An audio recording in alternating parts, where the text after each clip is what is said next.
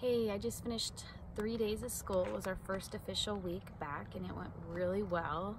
Got a great class, got great coworkers, love my team, and I'm really looking forward to next week. So tomorrow I'll meet all the parents, and if you could pray for me for energy, because my energy is not what it used to be. So I usually work, go home, eat dinner, and crash.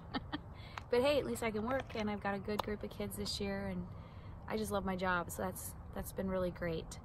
So I'll be working this week, and then next week is the 5th dose of chemo.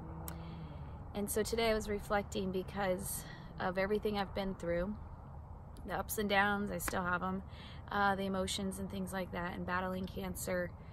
I have a friend who has battled it many times and is going through a relapse right now, and I've just been praying for her a lot and feeling empathy for her, and I just have been reflecting a lot. And I think that when we go through suffering and when we experience trials and we come out of them, I do believe God has a purpose for everything, and that He does turn that into good. And I think one of the other lessons from that is when we do go through stuff, we share that with other people, and then we can come alongside others who are going through it and be there for them, help them. We understand, we know a lot of times what they need to hear or what they need, and we just hurt for them, and we understand because we've been through it, and we have empathy for them. And I know it sounds weird to say that's a blessing, but I do feel like it's a blessing. And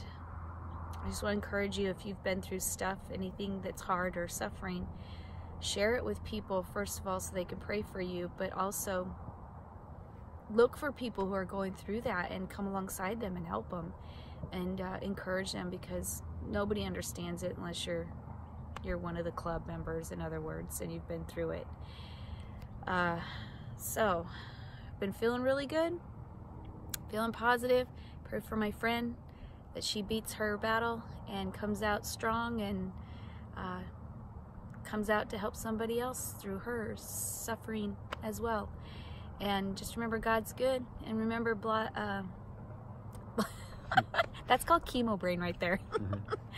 Just remember, blessings are everywhere, so keep your eyes open and you will find them.